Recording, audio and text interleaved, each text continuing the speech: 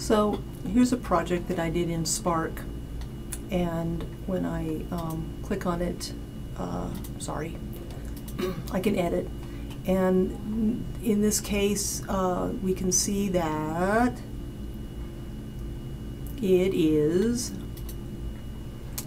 a Spark project where I want to turn images and voice narration into a video. So what Marnie was doing this morning was coming over here and saying, okay, I want it to be a page.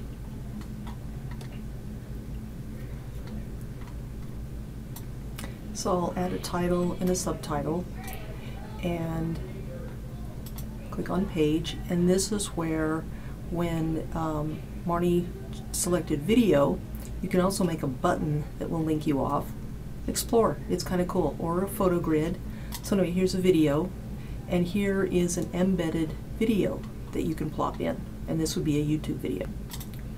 And in this case, it's the YouTube video that I posted as to how to change the link in the Google link icons.